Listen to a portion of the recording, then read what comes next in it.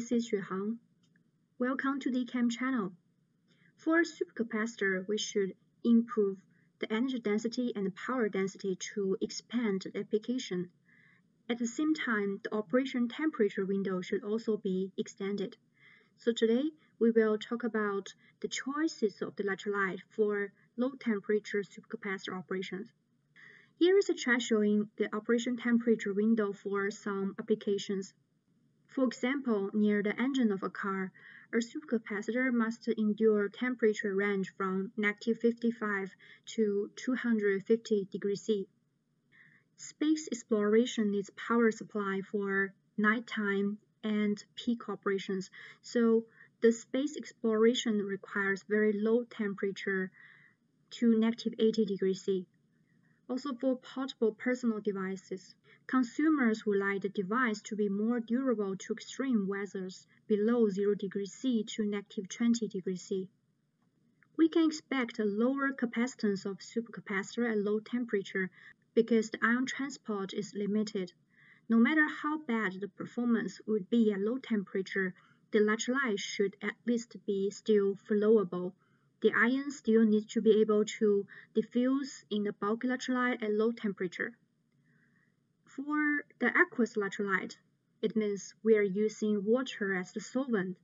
The application of the electrolyte is limited by the melting point of the solvent water. Additionally, the electrochemical voltage window of aqueous electrolyte is also limited due to the decomposition voltage of water at 1.3 volt. So for low temperature operations, aqueous electrolyte is not an ideal electrolyte of choice. On the other side, organic solvents with a variety of choices of melting points and electrochemical stability is more favorable for offering larger voltage window and lower temperature operations. The most commonly used solvent is acetonitrile with TEABF4 as salt. The acetonitrile-based organic electrolyte can be operated with a voltage window of 2.7 volt and a temperature down to -40 degrees C. But the low boiling point of acetonitrile limits the maximum operation temperature to 70 degrees C. Also, due to its toxic and low fresh point at 5 degrees C, there is some safety concern when using acetonitrile as solvent. Replacement of acetonitrile with propylene carbonate (PC) is a little safer, also offers similar melting point at about -50 degrees C. However, the propylene carbonate shows lower ionic conductivity, which limits the power performance of PC-based electrolyte. And here is a more clear comparison between water, PC, and acetonitrile. Aqueous electrolyte usually have higher capacitance but cannot be operated at low temperature, below 20 degrees C here for 3 molar sulfuric acid in water.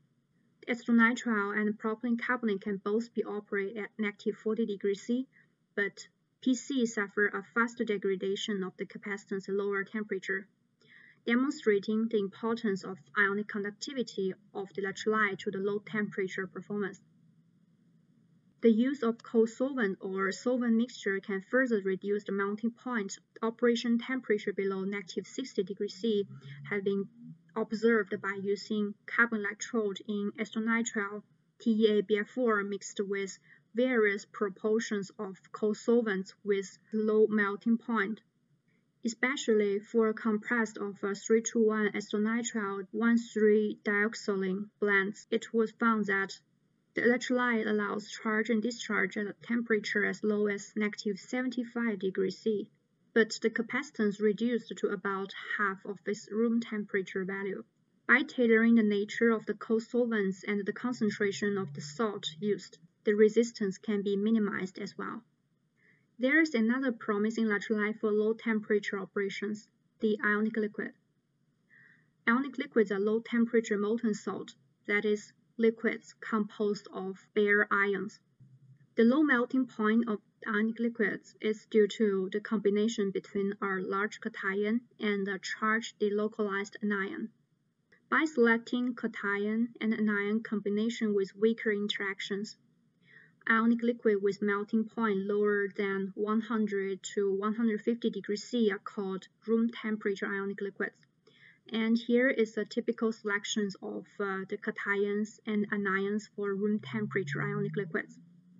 With barrier ions, ionic liquid usually has a very good electrochemical stability and can be operated at large voltage window, up to 4.5 to 6 volt in our supercapacitor.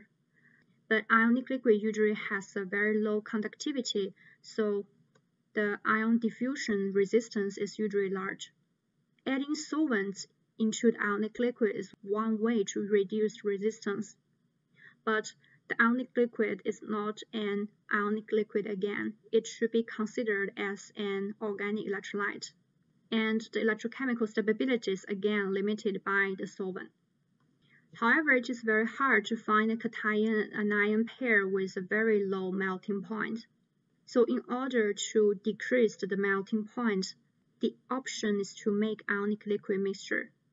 So for here, PIP13 FSI has a melting point of 6 degrees C, and PYR14 TFSI has a melting point of -18 degrees C. And when mixing these two ionic liquids, the melting point decreases to -80 degrees C.